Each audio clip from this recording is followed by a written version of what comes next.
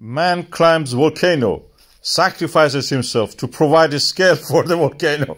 This is interesting. This is so exciting. Somebody climbed a portion of the volcano which I call Sirte Bay, or Sirte Gulf of Sirte of Libya. That's the shape of it, like a North African part of the Mediterranean coast. He climbs there, and you have seen it. Then he sees what is coming. That's the flow of the lava fountaining toward the sky. And he was scared. He returned back. The scale now is provided for us by a brave, mindless person. He didn't care about anything. Thank you very much. And the scale is that every human being normally is around 2 meters high.